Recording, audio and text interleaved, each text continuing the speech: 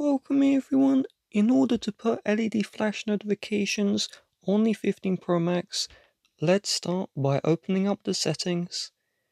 And inside of the settings, I want you to scroll all the way down until you see here, accessibility. And inside of accessibility, I want you to locate where you see this one, the audio and visual.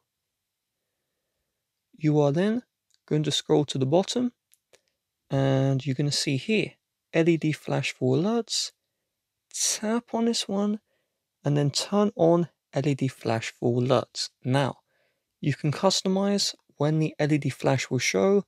If you want it to show while the iPhone is unlocked, you can turn that one on, and if you want the LED to show in silent mode, you can turn that one on. If both of these are off, the LED flash will only show when your iPhone is locked and not in silent mode.